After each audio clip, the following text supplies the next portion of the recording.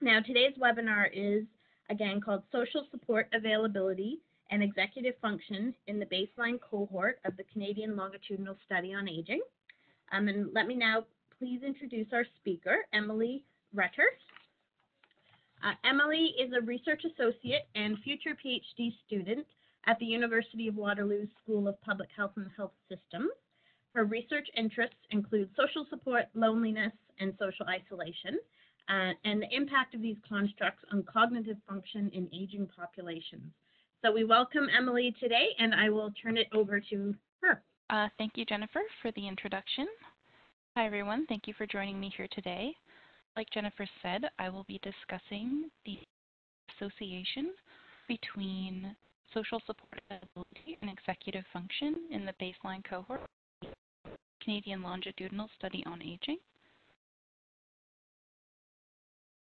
So this is an interesting time to be looking into the role of social support and social isolation on health. Chances are you're listening to this presentation from your home or from a workplace that's a lot quieter than usual, and you've probably recently been experiencing some disruption to your daily life and usual routines, which may be impacting how you're communicating and connecting with others.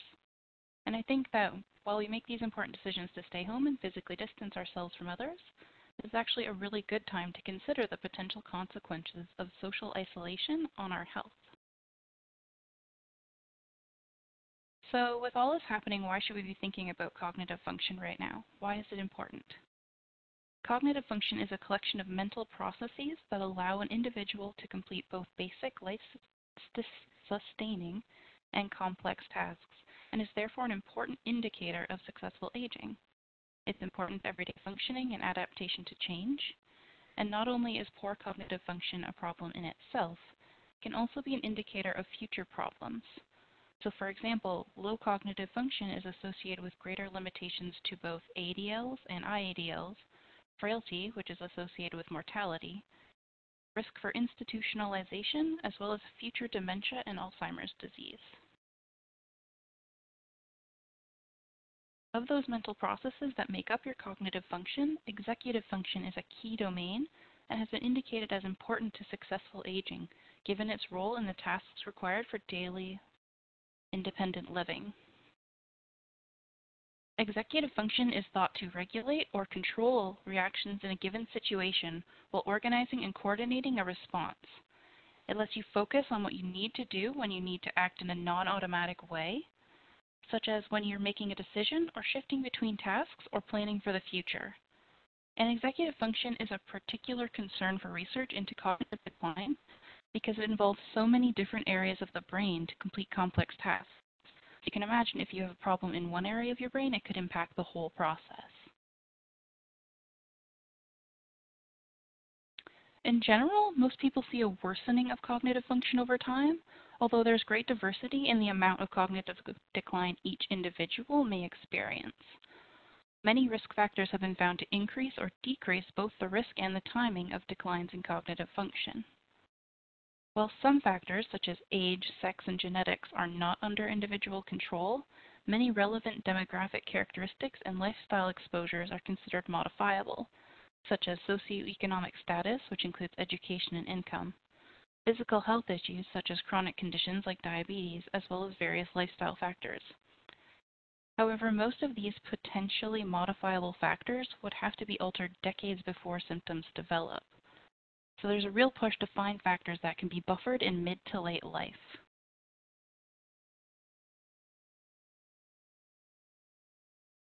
Social support may be one potential area of intervention for those who may be at a greater risk due to non-modifiable or early life modifiable factors.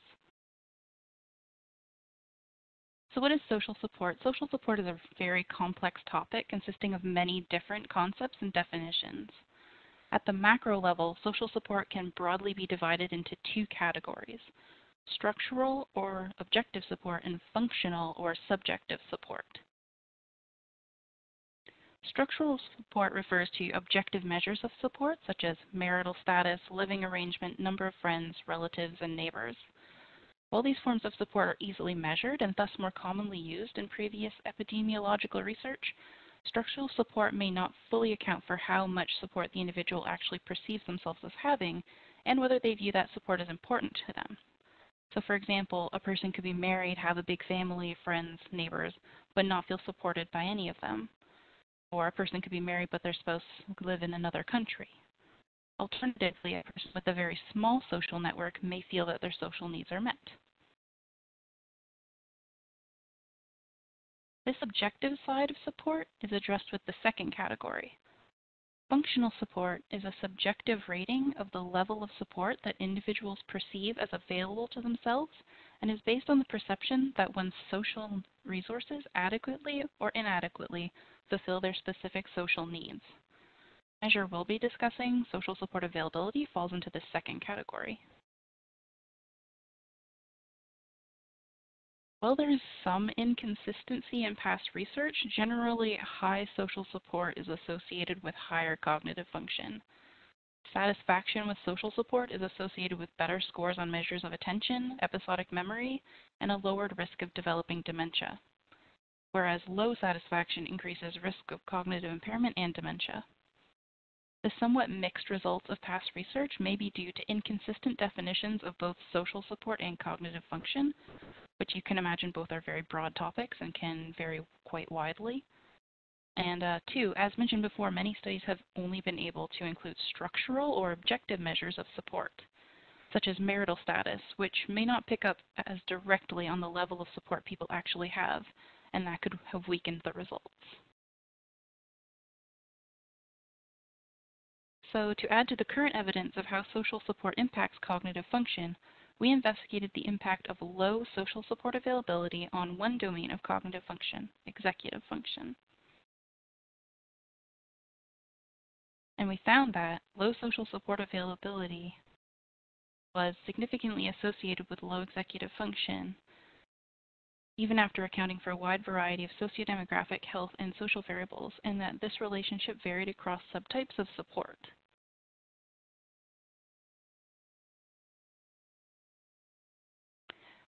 So getting into methods, it will come as no surprise that this work was done using the CLSA, an ongoing prospective cohort study of community-going Canadian adults. Participants in the CLSA are recruited into two cohorts, the tracking and the comprehensive cohorts. And in the comprehensive cohort, which is what we used for this study, participants complete their assessments at one of 11 data collection centers across 7 provinces. For our study, we excluded those who were missing data on any of the chosen variables, as well as those who did not complete their tests at data collection site, for a total analytic sample of 23,491. And only cross-sectional data was available at the time of this research. So our exposure was social support survey from the medical outcomes study, which consists of 19 items rated on a scale from 1 to 5. So for each item, participants were asked how often that kind of support was available to them when they needed it.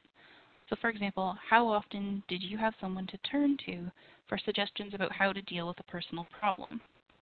Participants then selected an option from 1, none of the time, up to 5, all of the time, with a higher score indicating greater levels of support.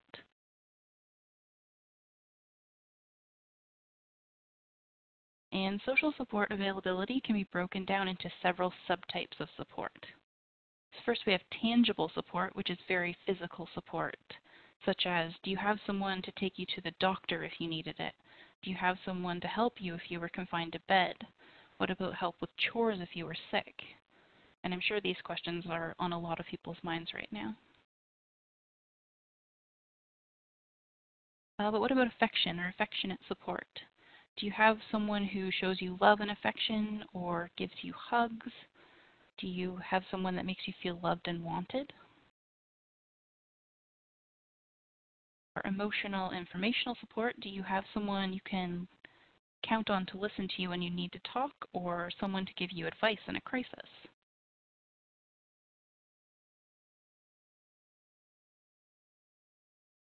Finally, positive social interactions. How often do you have someone to get together with for relaxation when you need it, or someone to have a good time with?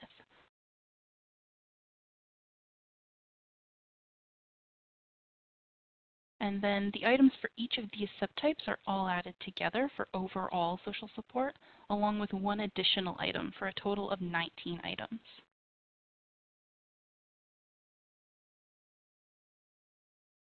If we look at the distribution of social support in our sample, you can see that across subtypes, people feel they're generally well supported, which is really great to see.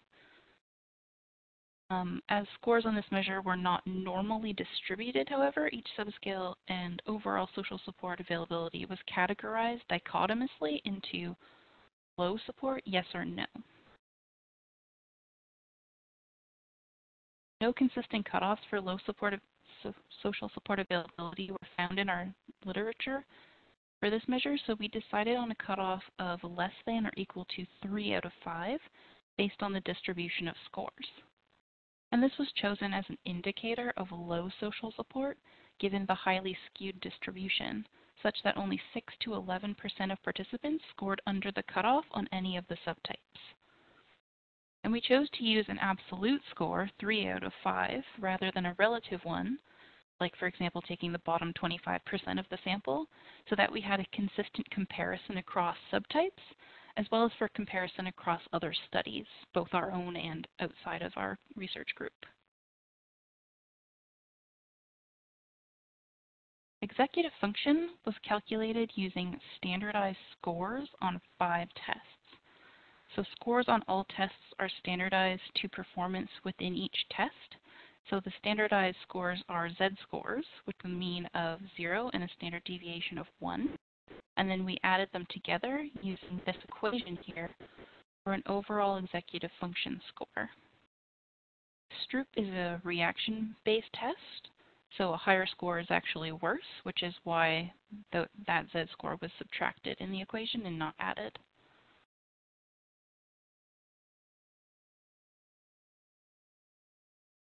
Based on previous literature on cognitive decline and mild cognitive impairment, low executive function was defined as a score's 1.5 standard deviations or greater below the mean. This cutoff was calculated separately in a cognitively healthy sample of CLSA participants,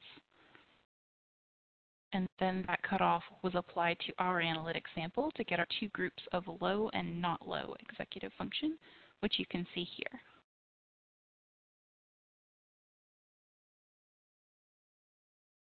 Finally, we included a bunch of covariates. Most of them are based on literature, so for example, age group, education, sex, and health variables are very common in the literature. However, there were some additional variables that had not been looked at, but it was thought feasible that they could impact social support or cognitive function. This included things like pet companionship, which I hadn't seen anywhere else but was available in the CLSA, so we thought that that could definitely be relevant. So getting to our descriptive results. This is more for interest's sake, but if we look at social support availability by age, we can see that it's fairly consistent across age groups, with the oldest age group seeing slightly greater percentages of those in the lower category.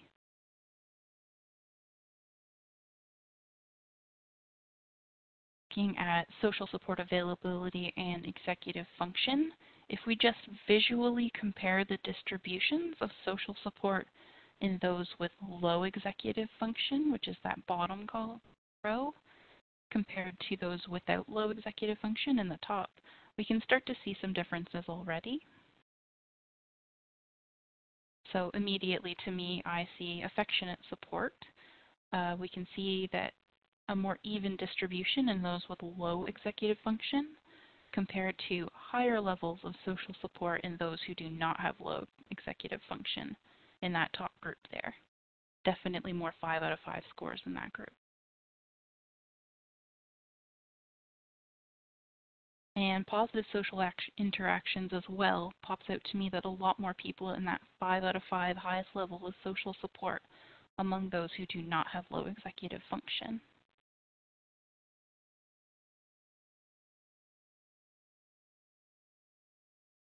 We look at the distribution of dichotomous high and low social support by executive function. So that's that cutoff we discussed earlier. We can see that for all subtypes of support, those with low executive function have a greater proportion of low social support. And low executive function is that top row there, and then the bottom row is those with not low executive function. And you can see across the subtypes. It's very clear. If we look at covariates and executive function, for the sociodemographic variables, we can see sex is fairly evenly distributed with low executive function.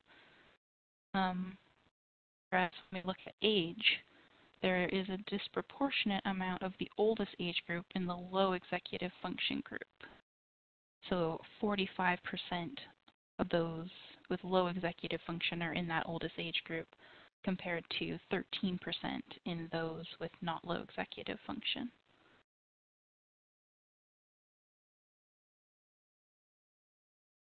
Looking at sociodemographic variables again, education and income, very unsurprisingly and very consistent with previous research, compared to those who do not have low executive function, those with low executive function have a greater proportion of lower education, 4% versus 17%, and lower income, so 4% versus 13%.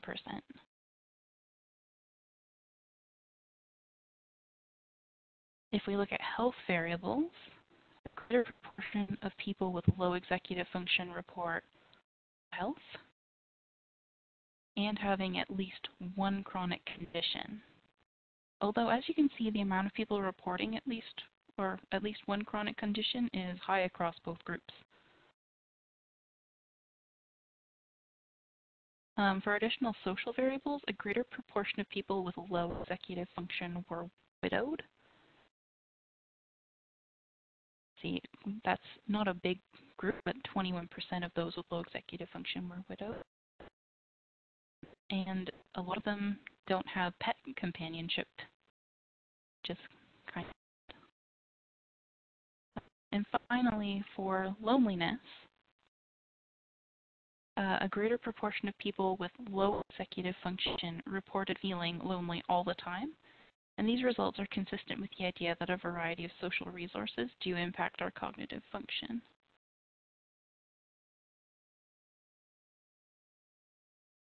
For our multivariable results, we found that low social support availability was significantly associated with low executive function, but that this relationship varied across subtypes of support.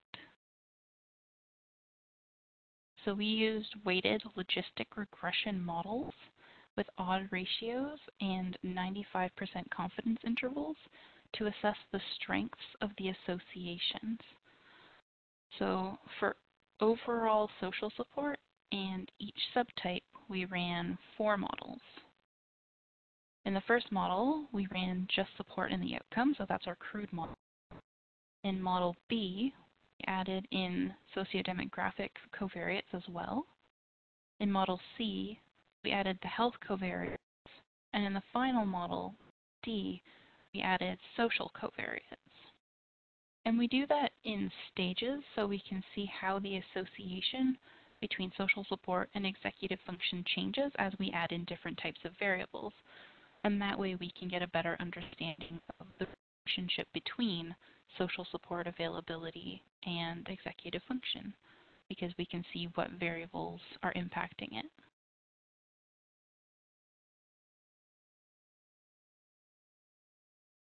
So if we start with overall social support, we can see that in the crude model, model A, those with low overall social support have 2.3 times greater odds of having low executive function compared to those who did not have low social support. But as we added more covariates, the strength of the association decreased from 2.31 over to 1.21. And you can see it's a fairly steady decrease as we added in more variables. By the time we add in all of those covariates in the final model, the lower bound of the 95% confidence interval dips below 1 and is therefore no longer significant. However, the positive direction indicates that those with low social support have greater odds of low executive function. And you can see it's very close to significant, it just was slightly below.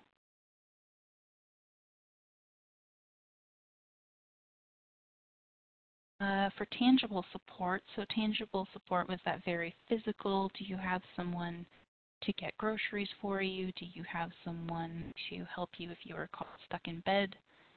For that sort of support, it was not significant after the inclusion of health covariates. So we can see it started significant, but once we included health covariates, we lost significance. But there is still a positive association. And when we ran the models separately for men and women, the association between tangible support and executive function is significant for women, but not in men in the fully adjusted model.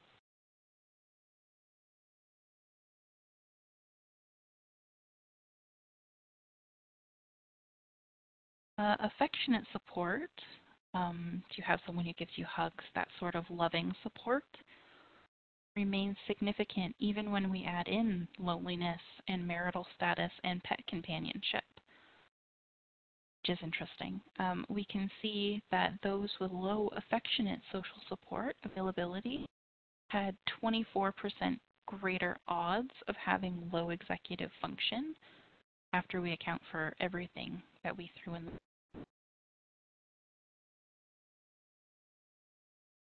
And emotional and informational support as well. Do you have someone who can give you advice in a crisis?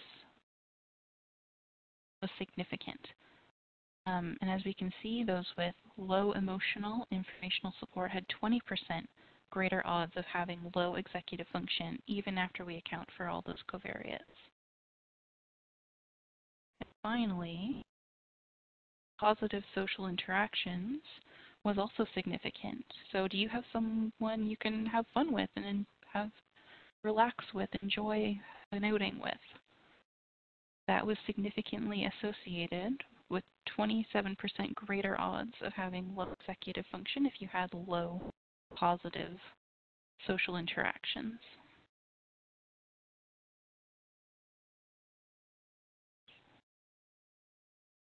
In terms of covariates, in the final model, so model D, the one where we have all our variables in, being younger, female, having a higher level of education, a higher annual household income, reporting good, very good, or excellent self-rated health, and having a pet who provides you with companionship was significantly associated with lower odds of low executive function. So those were good things. In contrast, being older, male, having lower education or income, reporting at least one chronic disease, having poor self-rated health, and having no pet for companionship was associated with greater odds of low executive function. In terms of the other social variables, both loneliness and being widowed were associated with higher odds of low executive function, so worse, but the results were not statistically significant in those models.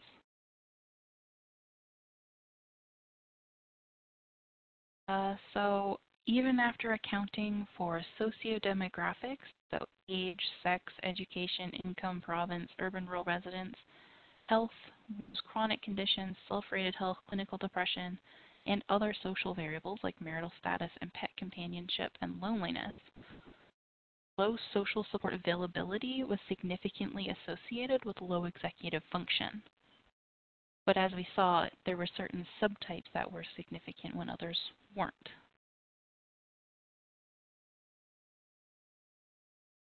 So discussing strength, We had a very large sample, which is unique in these studies. We had 23,491 participants. We had a very wide age range. A lot of past research has been limited to 65 and older, but we were able to include adults in midlife as well. We were able to consider many covariates in one model, which had not been included simultaneously in previous work. So things like pet companionship and even some health variables like self-rated health are rarely included in large studies, so we were very fortunate to have that in the CLSA. We were also very lucky to have multiple tests of executive function that we were able to combine to get a good measure of a single domain of cognitive function. A lot of studies aren't able to get that specific, so they'll usually have an overall test of cognitive function, or they won't be able to get down to the domain level, and that's one reason we see so much diversity in the research in terms of quality results. We were able to include both objective and subjective measures of health as covariates, which again is quite rare in big studies. And most importantly, we could look at a subjective measure of social support availability, which is often not available.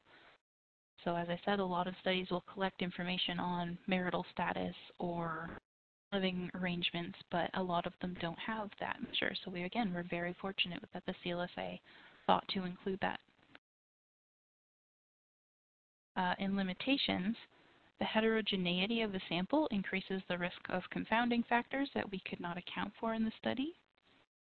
The CLSA excluded people with cognitive impairment at baseline, which is, although a limitation, is also supportive for our research for the association between social support and cognitive function, as we still found significant results even with that bottom level of people removed.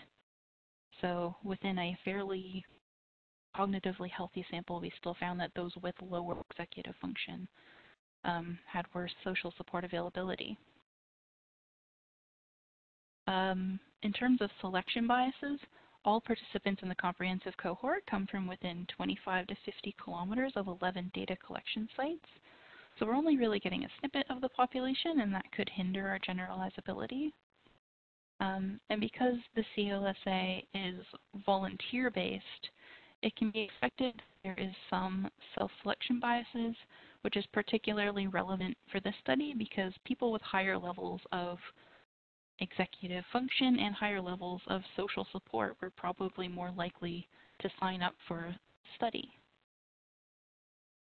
Finally, only baseline cross-sectional data was available at the time of the study, so we cannot investigate temporality or causation. However, this is being addressed by our ongoing longitudinal work, and I myself am hoping to continue this as part of my PhD.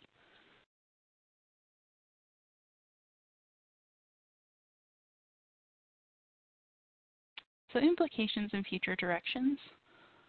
Our results indicate that social support availability, particularly affectionate, emotional, informational, and positive social interaction subtypes, may be beneficial to cognitive function in middle-aged and older adults. This research adds to existing evidence that psychological and social factors play a role in later life, although social factors are not often prioritized as an indicator of later health. I would doubt that many doctors ask, do you have support? Do you have friends? Do you have family? Et cetera, et cetera. Our results indicate a potential benefit of late social support interventions for cognitive function decline. So strategies directed toward increasing awareness of and access to available social supports may be one potential buffer against age-related cognitive decline. And current services are often directed at increasing tangible support. So for example, meal delivery programs like Meals on Wheels are a very tangible support.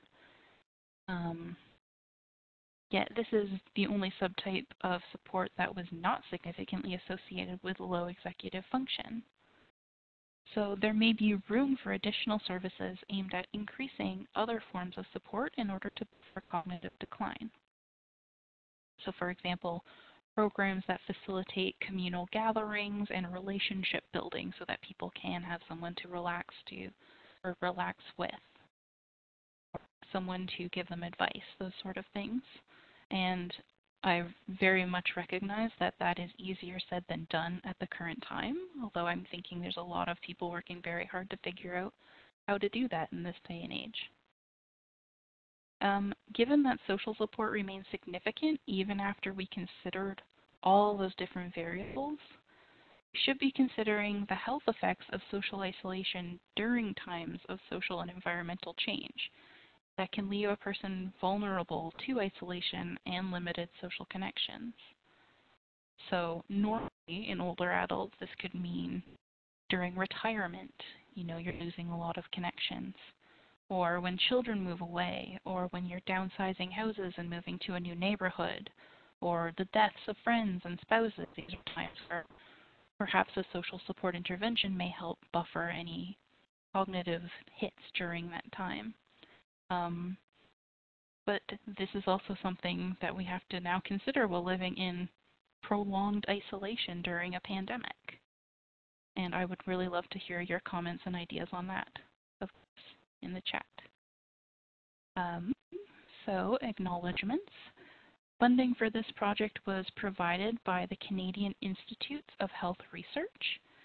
And I would like to specifically thank my supervisor, Dr. Suzanne Tyaz, as well as the research team that I work with, which is led by Dr. Mark Arenas and includes Dr. Colleen Maxwell, Dr. Megan O'Connell, Dr. Jane Law, and Dr. Candace Connart.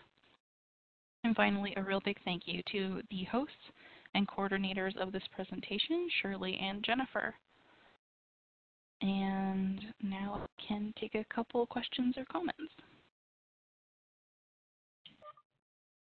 Great. Well, thank you very much, Emily. That was really informative. And I must say you have a very soft, lovely voice for doing these sorts of webinars. It's I can see you doing more of this in the future. So hopefully you come back and tell us about your PhD work at some point.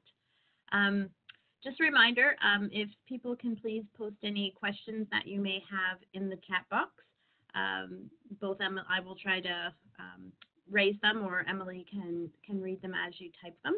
I don't see any just yet. Usually, oftentimes it starts off sometimes a bit slow as people are shy. I just one question just to start it off, and this is for my own sake. It's sort of the classic question about what came first, the chicken or the egg. Just sort of in terms of background about the overall issue, does executive function often, what's the theory about executive function leading to these outcomes of social isolation you looked at, or is it the reverse where these social factors are affecting individuals' executive function? Can you just touch on that? Yeah, so for sure, there's definitely some potential for reverse causation. I'm sure these two both definitely play off each other. One of the big theories I've seen is a stress theory. So stress is obviously very bad for your cognitive function. I think we've all heard that message many times now. And social support kind of buffers that level of stress over time. So when you're going through a hard time, if you're able to turn to others and you have someone you can relax with, you have someone you can talk to, then you're probably going to feel less stress over time, and then you'll take less cognitive hits. That's the big one. There are a few other theories, but that's the stress buffering theory is number one. Great, thanks. So a question from Lauren Bouchard. Thanks for your presentation. I'm curious about whether you looked at care use to potentially mediate the relationship between executive function and social support availability. We did not look at care use, but that's definitely something I think in future work would be worth looking at, because obviously care use is very much tied into social support availability, especially that tangible support. So thank you for suggesting that. And I don't know that you, at least you didn't go over this in your presentation, but did you look at any differences between provinces? I did look at provinces as a covariate, so there was some significant differences. Certain provinces did have significant associations compared to others. I didn't want to get too into it just because I didn't have an explanation for it, but there are some differences between provinces. I used Ontario as a comparison group, and I believe Quebec and BC both had significantly higher levels of executive function, while had significantly low. Well, maybe you can come back at some point and talk to us about those inter-provincial differences as a focus of your presentation. Yeah. What about religious affiliations? I'm thinking to the questions that we have, and I don't think the CLSA has specific religious affiliations, but did you look at that at all? I don't believe that data was available, but it would, if it was, it would definitely something that we could consider looking at. I mean, there's lots of research on social support and religion. Church is obviously a major support system for a lot of people, so if it was available, we would definitely consider it, and maybe in future work it will become available. Okay, and next question. I'm curious if you could differentiate between social, where'd the question go? Social networks. Where did it go? Social networks, social support, and social participation. It seems that you considered social networks as the structural aspect of social support. How did you measure loneliness? So if you're following along in the chat box, you might find it easier to read some of the questions as well. So, sorry, but the question was about how did we measure loneliness? So that was the second part of the question. The first part is, how did you differentiate between social networks, social support, and social participation? So social networks, or that structural side of social support, let me see if I can find the slide. Dun, dun, dun. Social support is the objective measures. So how many, sorry, let me slide here.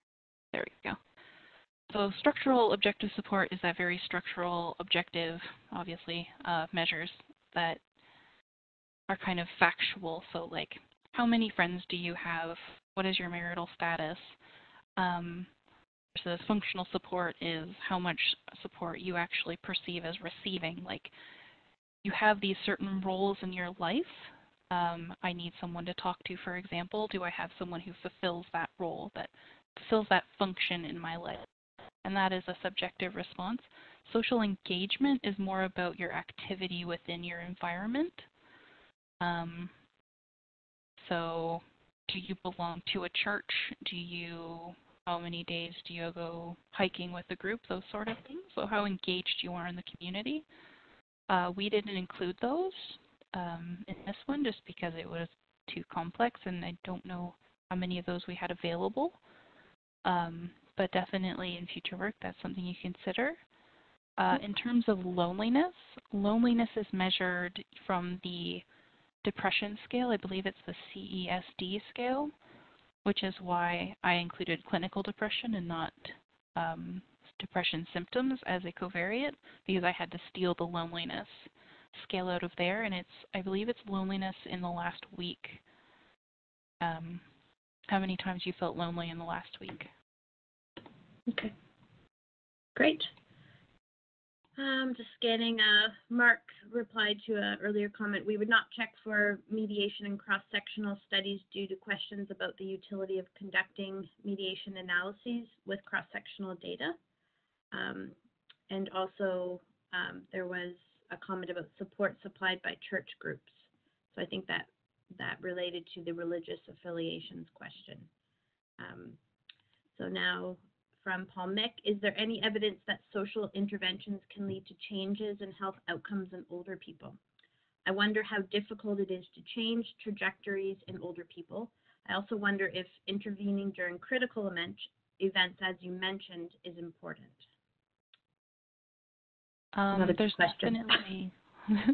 There's definitely literature showing that increasing social support does help buffer cognitive function, especially in women, and health in general. I believe I don't want to, not my specific area, but I believe that there's evidence for cardiovascular disease and depression and diabetes, that social support helps buffer that. Don't quote me on that. I think definitely there's a benefit to offering social support during negative events or events where you might be at risk for having lower levels of support. So, for example, like retirement would be a good time that there could be some way to offer a buffer there. I know a lot of people lose a lot of their support when they leave work. So finding ways that people can connect to other means would be a really useful thing, I think, to both help people have better social support and to potentially improve their cognitive function over time. Great. So Julian Sale says, great presentation, thanks. As executive function decreases, latching onto friends and helpers can become obsessive. Even a hug can become seen as an expression of love, so people start to back off. This, of course, exacerbates the situation with with low executive function. How can one best deal with this? So how can one, if I'm interpreting this correctly, how does one increase social support while executive function decreases? Is that what I'm... Yeah, I think answer it like that, and maybe Julian can clarify if that's not the way the question was intended. Okay. I just from personal, obviously that wasn't covered in this study specifically, but I think like personally I would say it would be nice if we all had lots of resources available to us, but maybe that's not always realistic. I'm not exactly sure how people increase their social support while they see declines. I mean, there is increasing number of social groups. I know a lot of older adult communities and are popping up. A lot more groups and churches are down a little bit, I believe, but clubs are definitely increasing. So maybe spreading out your needs across various people would be good. I know that's difficult, but I think that is probably the best answer that I have. I'm sure there are others who know this a lot better than I do. Great. Well, it's a good answer. So the next question is, congratulations, Emily. I'm a bit curious about the social support from traditional healers for a loved one with dementia in Indigenous communities.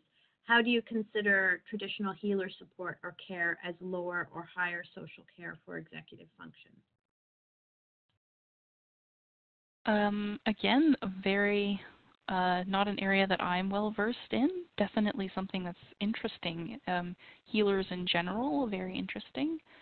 I would assume if it's someone that you feel increases your support, it's someone you can turn into for help in a crisis, then it could definitely increase your emotional or informational support, especially. And we saw that that was significantly associated with cognitive outcomes, with higher executive function.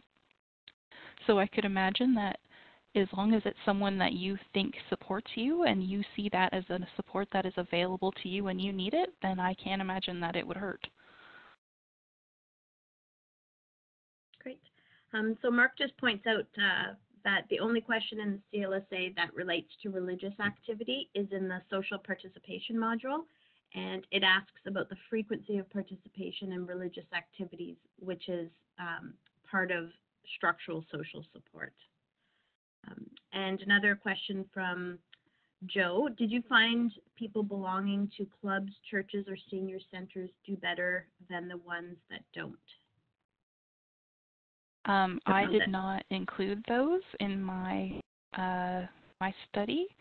It's definitely something we would want to look at maybe for bigger studies. I believe there is a social participation module that we can include in future work. I can't imagine that if those are kind of a structural measure, so as long as what you are getting from those clubs does increase your actual support you feel you receive, I would imagine that it would improve. It would be beneficial to you, as long as you're actually feeling that, oh yes, this club does increase my support, it gives me more resources. I imagine that it would be very helpful. And now a question from Rashmi. Thank you for your presentation. Would like to know, where do received social support falls into the categorization of social support? Also curious to know if social relationships is a broader categorization that includes social support. So received social support as a concept, it would depend on how it's measured. So if it was a question like, I feel that I receive the support I need when I feel that the support I receive fulfills a certain need, that would be functional support. But if you measured it in an objective way, so I have a caretaker, that would be structural support. So it would depend on how it's conceptualized in terms of categorization. Social relationships is obviously this broad topic. A lot of these terms are words that we kind of use in everyday language, so they kind of have their own meaning. So when we bring them into the research and we give them an operationalization, they sometimes change in meaning. Social relationships, I'm guessing, would be a broader category than social support, because I assume it would include all types of social relationships. Okay, so we have a very practical question now. Thank you for your great presentation. I'm new to CLSA. What resources were useful to navigate the CLSA data, to understand it, avoid pitfalls in analysis, and interpret it correctly? So maybe you can just give your own insight, and then if Amin wants to also follow up with us after, we're happy to point them to some resources, or if you want to look around on the CLSA website, you'll also find some resources there. Sure.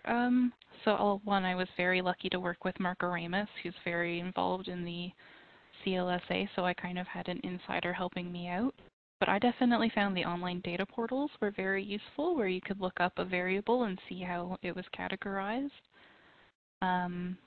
There's lots of new documents that tell you how people were recruited and how different variables were calculated, and I found those incredibly useful as well. Really, once you get into it, I think it's quite well organized, so I think you'll get a hang of it pretty fast. Yeah, there's definitely lots of resources, and you know, like Mark mentions in the chat, the study protocols and questionnaires are posted, and you can also always send questions to the info at email if you have additional questions, and someone will get back to you quickly about that. And the link to the website is posted as well. There was one final, I think, a question here. Just another glowing congratulations to you. Your research is very interesting and practical and very well done. Very good use of the CLSA data set. So you've had lots of good comments. Everyone is so nice. Thank you all. Yeah. Well, you've done a great job. So we have probably time for a couple more questions. There's another one here from Julian. Lower executive function tends to become self-fulfilling downward spiral, since people find it harder to provide emotional support and tend to back away. It seems that new types of support need to kick in at this stage, but it seems there is less support at this stage. Are there any studies about new approaches for people with significantly declining executive function?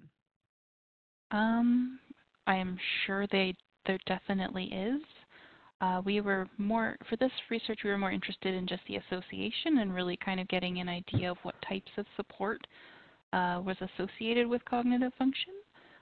But definitely we would probably in the future look at what sort of interventions pick up on these different types of social support and see, you know, what are useful at what stage. But yes, there definitely is those who have cognitive issues or see cognitive declines could definitely experience a closing in of social supports, especially when they need it the most. So there is a bit of a feedback loop there as well. I don't specifically know any studies about new approaches for people with significantly declining executive function, but I will definitely consider looking into that in the future. So thank you for bringing that up.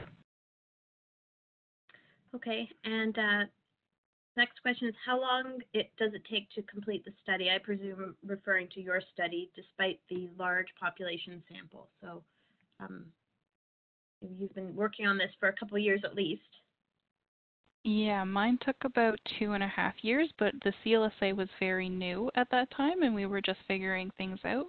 A lot of things have been determined now, and so for example, the executive function cutoff, that's a lot more commonly well known, versus when I was doing this a few years ago, that data had just come out, so there wasn't any normative data, there wasn't a lot of information on that, but there's a lot more available now, so it would probably go faster. Great. So I guess to wrap up, what aspects of your study, how do you plan on using this research, or do you, to continue your PhD studies, or what will that look like? So I found that when I did this, I was kind of expecting, I think this is how research goes, but I was kind of expecting to get a clear answer and that would solve everything and I would know exactly how social support related to cognitive function. But what instead happened was I found that I had so many more questions get generated. So if you notice when I mentioned tangible support, I talked about when we stratified by sex, there was a significant association for women and not men. I ran separate analyses for all the subtypes, but because there was so many interactions and there was so many variables that were coming up as important in those associations, it was so complex and there were so many different things happening in these that I'm very excited to kind of figure out how to map things out and look at, okay, these variables are feeding off of each other, to find out this is how the various types of social support relate to cognitive function, because it just seems to be a very complex web of different variables together. So for example, marital status and emotional support seem to be very intertwined, and pet companionship and affection support seem to be they're definitely different variables, but it seems to needed to stratify the analysis there. So there's so many interesting things that came up that I had not come across before. So I'm excited to work on those. Yes, that's the way of research. Just a note, as before participants start to leave, I know some people have started to leave, to complete the poll that should have popped up on your screen, so that we can gather information about future webinars. I just see one last question from Kathy Fuller, and that was about English versus French data. And if you looked at language, English versus French data, also ESL or FSL, could it be that executive function undermines quality of communication, and that communication function is key to social function? So cognitive function is calculated separately for English speakers and French speakers. They have different norms. We did not account for English as a second language, although I do know there's research in my other lab going on about language and cognitive function, so there is definitely a relationship there. We did not account for it in the study, though, but we did separately calculate executive function based on language, so that should hopefully be of some hope to you. Okay, well, great. I think the time has come to end the presentation. We really appreciate your participation in the CLSA, Emily, in the webinar series. I'd like to remind everyone that CLSA data access request applications are ongoing. The next deadline for applications is June 17th of this year. Please visit the CLSA website under data access to review available data. Further information and details about the application process. Again, I'd also like to remind everyone to complete their survey under the polling option. If you don't see it beside the chat button, please click the drop-down arrow. And our next webinar, which will be in June, Wednesday, May 27th, will be Alessandra Andriacchi, a recent Master of Public Health graduate from McMaster. She'll present on comparing measures of obesity in relation to healthcare use in adults from the CLSA, and registration will open for that next week. And to remember, the CLSA promotes the webinar series using the hashtag CLSA webinar, and we invite you to follow us on Twitter at CLSA_ELCV. So again, thanks everyone for attending, and to Emily, and we'll see you next month for Alessandra's webinar.